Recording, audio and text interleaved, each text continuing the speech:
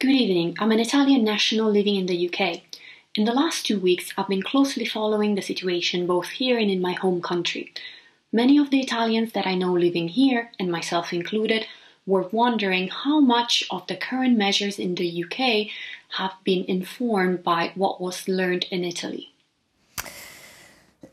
Brandon, we've all looked at the figures coming out of Italy with, open mouths in horror, certainly earlier on, and our death toll is not that far behind it. What lessons are we learning? What lessons is the government learning? Yeah, and I think one of the things that was really quite striking, and I think probably cut through with a lot of people in this, sort of some of the images that we saw from Italian hospitals, actually, that if anybody ever needed a reminder of just how serious dealing with this virus is, it was very clear from the tragedy we've seen in those hospitals. So what lessons have we learned? But our experts are talking to their colleagues, and we are talking to countries around the world. The chief medical officer I know has been, and the chief scientific advisor and their teams, and the advisory teams are looking at what's been happening around the world, not just looking at it, but talking to other countries. Actually, again, just one of the things I was talking about earlier today, just this week, we've seen a memorandum of understanding signed between Northern Ireland and the Republic of Ireland, making sure we're sharing experiences and ideas. We were talking about how to share data today between countries. Talking about Italy, we all looked at what's been happening in Italy, and and we've been looking. But just responding to Julia's question, our death rate is approaching that of Italy. We were only about 30 under it yesterday, their highest death toll. Should we have been doing things earlier, not to be in that position? We have at all times, we have taken the medical and scientific advice around what we think is correct and appropriate for the situation in the UK. There are differences across countries, and actually we've seen in some countries them using different approaches in different regions of the countries as well. So it's not entirely straightforward, and I'll let other experts give a view on that, but it's not entirely straightforward to do a direct comparison country to country. But we have taken the medical and scientific advice about what is the right thing to do at the right time. And I think this comes back to an extent to the previous question as well, as why we've got to be cautious around looking too far into the future when we still need to make sure that we are following the guidelines today in order to keep that curve as flat as possible. This question is not necessarily about looking to the future, it's rather looking back. Yeah. So, Peter, obviously you're one of the people advising the government. What lessons can we learn from Italy, or have we learnt lessons from Italy? Well, I think we've learnt an amazing amount, not only from the experience of our colleagues in Italy, but also in China. And right from the beginning of the Chinese have been incredibly quick to help us by telling us what they've tried, what they've found to be advantageous and disadvantageous. And they've also been very, very quick to publish a lot of data on the management. And I would absolutely give credit to the Chinese for their generosity, actually, with all the information that they've given us. And also, the more we can slow down this epidemic, the more we can learn and more trials can be done. At the moment, there are literally hundreds of trials going on of different approaches to treatment, many of which are starting to look quite interesting, quite promising. So coming back to Italy, they tried a drug which blocks the so-called cytokine storm, a drug called tocilizumab, which blocks a thing called interleukin-6, for those who are interested. And this, in small uncontrolled trials from Italy, looked like it was producing quite amazing effects in some people with advanced disease. So this is now being put to proper trial in a controlled way with placebos and other drugs. And we are learning so much scientifically about how this epidemic is unfolding. And can I just ask you, Peter, just shamelessly going to mine your experience since we've got you. Italy went into lockdown earlier than us. It was one of the countries that did. And I was struck by, at the press conference today, Dominic Raab saying that the lockdown is working. It has worked and it is working. It is saving lives, which sort of begs the question, should we have done it earlier and therefore saved more lives? Yes, it's very difficult to get the timing right. We knew the measures that would have to be taken. And everyone knew what was going to have to be done. I think the issue was that the advice that we were getting from some elements of the advisory groups were that we could only do this for a limited time. To get the maximum benefit, we had to wait until the right moment and then apply the brakes and get the best effect that could possibly be delivered. It's a very, very difficult thing where, this is a new type of virus. And really, we don't know until we try it what's going to be effective. And Darren, from your perspective, what's your view in terms of, you know, have we learned lessons? How's it looking from where you're sitting? In terms of comparisons from other countries, I mean, I think sometimes it can be a bit too simple to compare one country with another, and we often lack a lot of the context of, you know, how those societies have developed, how they organise their economies. But one pattern that I have noticed, and this is obviously just my own almost anecdotal reading of it, so correct me if I'm wrong, but it does seem like societies where inequality is high are more vulnerable. And you can see that in the United States, which is the only society that's more unequal than the UK. And I think that occurs for all sorts of reasons. Obviously, right now, people like to refer to what's happening in Sweden as an argument for loosening restrictions. But in Sweden, they've got high levels of investment in public services. They've got high levels of public trust in government. They've got high levels of personal responsibility because of all those investments over the long term. Whereas the sort of short-termism that kind of blights the British political class in this country is really just the chickens coming home to roost, unfortunately. And I don't say that glibly or facetiously.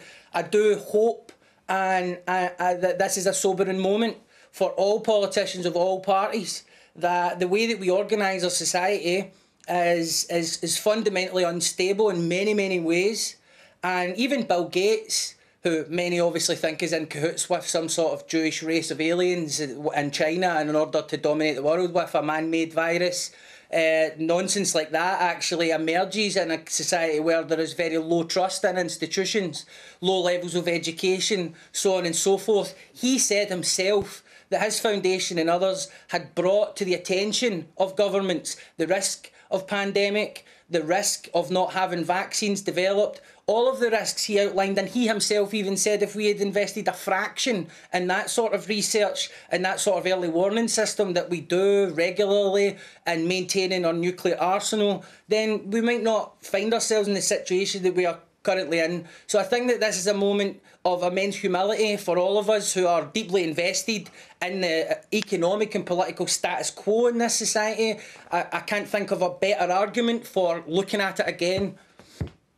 Rachel? I think, to go back to Julia's question, there are obviously things that we need to learn from Italy's experience, and certainly at the beginning of all of this, it didn't feel like the policies around lockdown, for example, came quickly enough in this country. But as well as learning and do you think, can I just ask, do you think Labour applied enough pressure there? I mean, I'm wondering if there is a sense that Labour went slightly missing in action for the first weeks of the crisis, because obviously all the focus was on, or much of the focus was on the leadership election. Well, in the end, the government have to make decisions on this, and as Brenda said, I know, but also you have a role to play as well as the opposition. Yes, and and I think certainly under Keir Starmer's leadership in the last few days, I think that Labour's approach has been around supporting the government when they get it right, willing the government to succeed, because it's in all our interests that government does succeed, but asking those difficult questions to try and be constructive, because actually it's through questioning and challenge that you get better decision making. But the point I wanted to make, we of course need to learn from the experience of other countries, and we're a little bit behind the experience of other countries, but we are rapidly catching up. We also, though, need to listen, I think, much more to people on the front line, whether those are people who work in the National Health Service or in our social care sector. And what they are saying, what I hear in Leeds, where I'm an MP, and around the country, is we need more testing. We need to be testing people who work on the front line in much higher numbers and ramping that up much quicker. But also, and perhaps I think most importantly, we need to give people on the front line the protective equipment and clothing that they are crying out for. And it is still the case, sadly, and we've seen these two terrible examples in the last couple of days of 3 nurses in Harrow who were wearing bin liners to protect themselves because there wasn't anything else available, and they've now got coronavirus. And then a gentleman, a doctor in East London, who wrote to the Prime Minister and said, give us the protective equipment, we don't have enough and we desperately need it. And now he's dead. And so I would just say to the government, the people who understand this best are the people on the front line who are delivering the care to the people who are our friends and our neighbours and our loved ones. And we need to ensure that their voices are being heard in this. And when they say we haven't got the protective equipment, it's not to be difficult or to cause problems. And I know you know that, Brandon, but it's because they are trying to do the right things and they deserve the best equipment and the best clothing to keep themselves and the people that they are supporting in hospitals or in social care settings. And they're saying they haven't got that. And I think that more than anything else, that has got to be the #1 priority of government at the moment, to ensure that the people who are dedicating their lives and because of their vocation putting themselves at risk, that we are doing everything within our powers to give them all of the material and all of the equipment and all of the clothing that they need to keep themselves safe. We've got a situation at the moment where I think around 8% of people in the NHS are off sick. And we've probably got the same again in social care. If we ramped up the testing, if we gave them the protective clothing, we could ensure more of them are at the front line and ensure that when this comes to an end, that we've lost as few lives as possible. I think that's all of our priority, but we need to listen to those frontline workers. Peter, I just want to come to you. I'm going to move on to a different sort of element of this in a moment. But when it comes to testing, and we get approached, people comment on testing to us time and time again, were we too slow to get off the mark with testing, in your view, as a scientist advising the government? Yes, I'm sorry, the line has been breaking up this end. Can you? I'll ask you again. Can you hear me clearly? Yes. Can you hear us? Rachel was talking about testing. As a scientist advising the government, in your view, were we too slow getting off the ground with testing? I think nobody would say that we've been able to test enough and been quick enough off the mark. I think it's incredibly important to appreciate the great work that the scientists who've been developing the testing in this country have been doing. They've been working really hard to build up from a fairly low base because there hasn't been enough investment in public health over the past 10 years, and the public health infrastructure has been reorganized repeatedly. But I think that we do know now that we can get on with the testing, but it's really important that it's really high quality testing. We know that a positive result is positive and a negative is negative. And there's nothing worse than the bad test. So we have to have really good tests. Peter, thank you. Let me just give you a flavour of some of the comments that people are sending into us. So Chris Gamble, was there a big mistake to employ a herd immunity strategy, then change it to mass isolation, losing many days? Neil Watson, is it time for a cross-party committee for COVID-19, making all the decisions and thereby taking politics out of the emergency? Tom Poole, how much of a risk is a second wave pandemic as there was in 1918? Is the government planning for this emergency? Let me just move on to another question from Thomas Kowalski. Clearly, we're all under stress at this very difficult time, and people deal with it differently. Recently, a high-profile figure travelled with her family to deal with this in her own way. With such strict restrictions on her civil liberties and to us all, what does the panel think the wider impact could be on our mental health? So I think Thomas is referring to the high-profile figure from Scotland, obviously the chief medical officer there. Ruby, I want to bring you in here. You've been waiting very patiently. The impact on our mental health, this is something that a lot of people are talking about, and there's a lot of concern about it. What's your view? Yeah, there is a breakup on the line. So I didn't really hear your question. Well, just in terms of concerns about the impact on people's mental health, of the lockdown, of isolation, simply of loneliness. Yeah, but, we're stating the obvious here. People say, oh, we need more of this. We all know we need more. But there is an emergency going on right now. So rather than saying, should we have done this, those of us who have mental health issues, we've been practicing this for years. So it's almost like the world is now joining us. I do sorry to go on about what I do, but I have an online service called frazzlecafe.org. And every day I do twice a day. There's 100 people each time. And it's a community of people who are just expressing themselves. And really, emotionally, we're not equipped for this. And it's not just about being mentally ill. I wish I have a politician would speak human to human at one point. We haven't been trained emotionally. We don't understand that it's human to be sad, and it's human to feel like a failure. And we've avoided those issues for somewhere, maybe in the government. I don't think in the government. Oh, sadly, we're getting a bit of a breakup on your line there, Ruby. We'll try and help each other. I mean, I think let Ruby, we're going to try and fix that and come back to you if that's all right. Very frustratingly, you're kind of cutting in and out. Darren, you're not cutting in and out, so let me come to you. I mean, the Chancellor talked about we're all in this together. But when it comes to the restriction of civil liberties that Thomas Kowalski is talking about and the effect on our mental health, we're not, are we? And obviously, it's much easier for some people to isolate, and much harder for others. You know, people living in flats, that kind of thing. Yes, I mean, I think most people are going to be experiencing some level of mental and emotional discomfort relative to what they can tolerate. So while obviously some people are actually dealing materially with more acute circumstances, everyone feels a certain level of strain, everyone experiences certain levels of stress and anxiety, and it's important to note that that is affecting everyone and not just people who are struggling financially. But the impact of isolation compounded with financial strain, insecurity, as well as many households which will be, you'll have children growing up in a household with perhaps an abusive parent, active addiction in the household. The impacts there are quite severe. And as for just isolation in and of itself, I mean, social interaction and social connection is everything in life. Yeah. From the moment that we are in the womb, we hear the voice of our mother. This brings online many of our first kind of cognitive systems. As we develop as children, we get a sense of our place in the world, as well as our personalities are shaped by the quality of the social connections around us.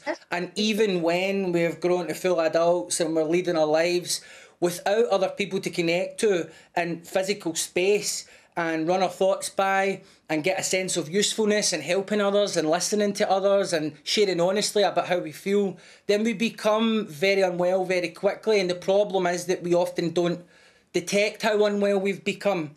We begin to live in our own heads. We begin to buy into the anxieties, the fears, the resentments that often we can get away with in daily life by running out for a jog or going on a long drive or booking a holiday or doing some retail therapy. Now, a lot of these things that we previously kind of defined ourselves by have been removed, so it's immensely challenging in many respects.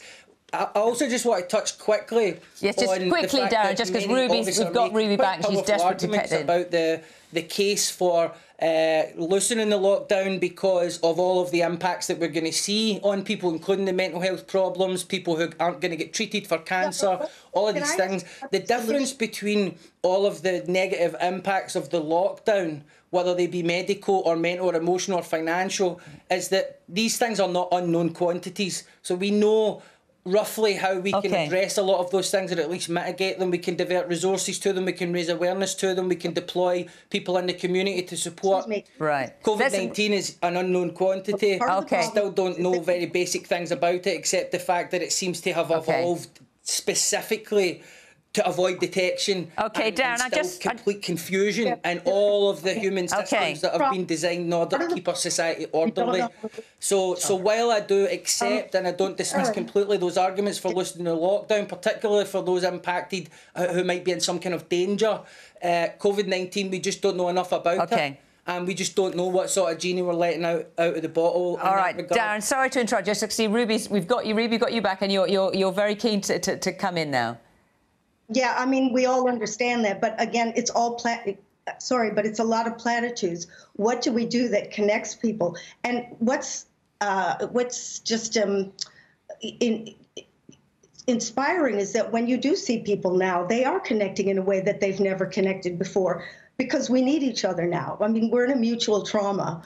And so it's no good talking about, of course, we lived in a world where our only identity was what we did for a living. And yes, we were run by social media. So maybe we can learn from what's going on now that, I had somebody on the line today during one of the Frazzle Cafes who said, you know, rather than looking at the news the whole time to see the death toll, because, you know, that pumps up your anxiety too, you know, let's talk about emotional contagion, is that you can really think to yourself, what can I do for somebody else today? Maybe call somebody who needs help. Maybe, you know, get in touch. Maybe do the shopping. That'll make you feel better. You know, even if you're depressed, which, by the way, there will be a tsunami when this fight and flight phase is over.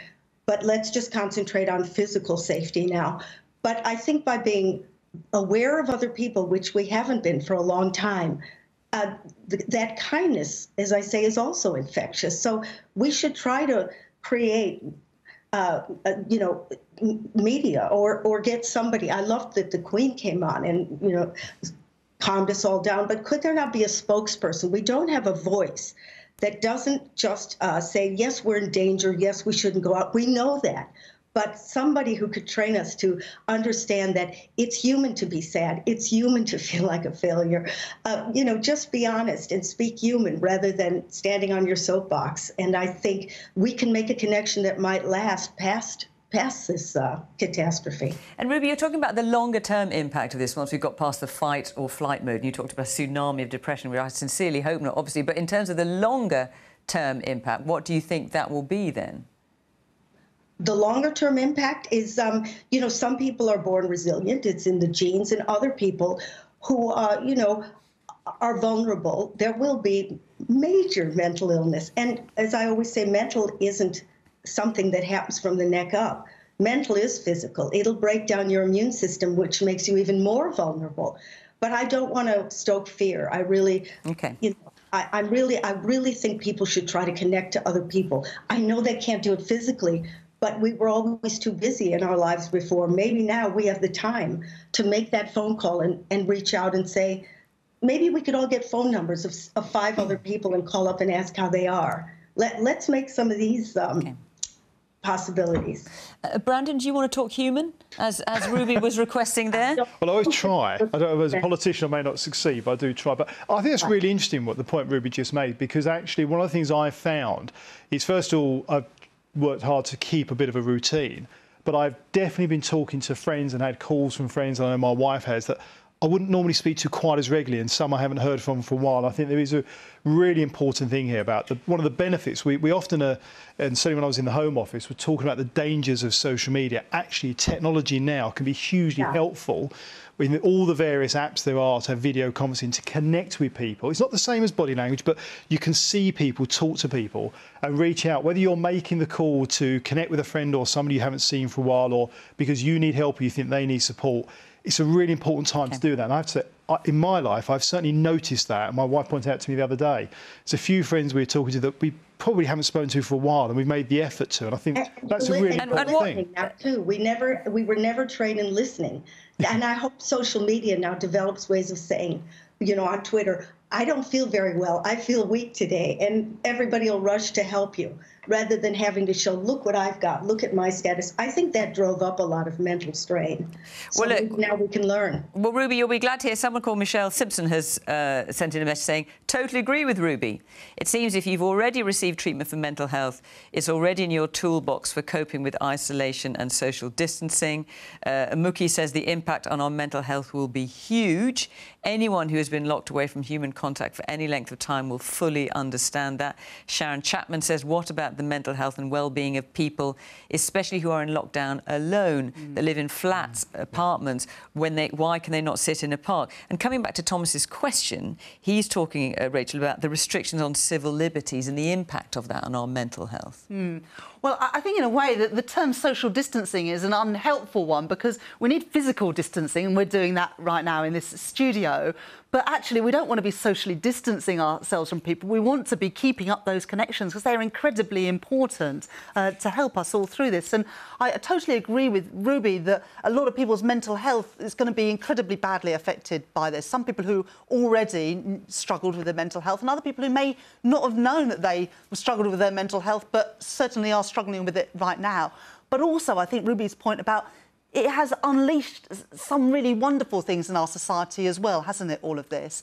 The looking out for our neighbours and our friends, the phoning up our family members, and recognising that actually we are not, little isolated atoms, but we are part of something bigger, and looking out for others. And I also agree with Brandon's point about, having a routine. I've got 2 little children at home, and so I'm homeschooling as well as everything else. How's that going? It's great. I mean, I'm brilliant at it. Not. But it does give you a sort of routine. You've got to get up in the morning, you do PE with Joe, you might do a bit of maths and literacy, and then you let them go and play with the Lego. But there is a little bit, at least, of a routine. And, I'm incredibly lucky. For this lockdown, I am with the people I love. But that's not the same for everybody. That some people are on their own, and that is incredibly difficult for some of those people. Other people are with abusive partners or in abusive relationships. They are stuck on the 10th floor of a block of flats with 2 young children. Those experiences. It comes back to Darren's point as well. This is not everybody is experiencing this lockdown in the same way, are we? It depends on the circumstances you're in terms of your mental health, your physical health, and the surroundings in which you live. And I think that those inequalities, those stark inequalities in society are coming home to us. And I hope after this we can build a different type of society where we do worry more about our mental health and our social connections, but also that we tackle some of those economic inequalities that mean that some people have got so little and some people have got so much. And Peter, you're sitting listening patiently there. I mean, is the effect on mental health something you factor in when you're coming up with your plans and your advice for the government? Yes, I mean, on the advisory committees, there are mental health experts, and it's hugely valuable to have them there. I mean, I think we should also just flag up that there are quite profound consequences on the mental health of some of the key workers and the healthcare workers in particular, who are taking extremely difficult decisions under very tough circumstances and may have to actually make life and death decisions that they really feel uncomfortable about subsequently. This has been highlighted by colleagues at King's College London, talking about moral injury, in that you have to make a decision which you then go away and think about afterwards, and you think, that person could have lived if only I'd made a different decision. And they feel a great sense of loss and of guilt. Ruby, you just wanted to add something in there. Sorry, but I completely sympathize with that. And rather than saying, should we have done something earlier, as we should have physically, it would be nice now if somebody could concentrate a little on what should we do when the trauma really kicks in. If somebody could just put their attention on that, because that'll be the second wave or the third wave, that we will be mentally shaken. And I don't mean people with mental illness. I mean those people on the front line. Can we start thinking of what we can do now?